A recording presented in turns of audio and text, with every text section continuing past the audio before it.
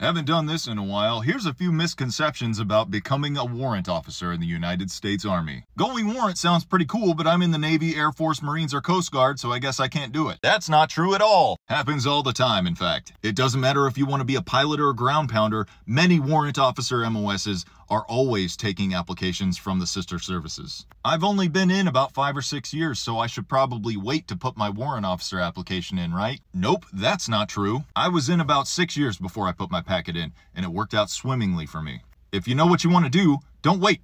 Go do it. I don't know, Chief. I heard WOX is pretty tough. I'll say this about WOX. If you're good at being a soldier, you're going to do fine at WOX. If you can do PT, if you can do land navigation, if you can ruck a few miles, then you're going to be fine. Honestly, one of the biggest challenges people face at WOX is being able to take charge when you're in charge and being able to be led when you're not in charge. I mean, come on, it's 5 weeks, and for how drastically it has improved my Army experience, it was 5 of the easiest weeks of my life.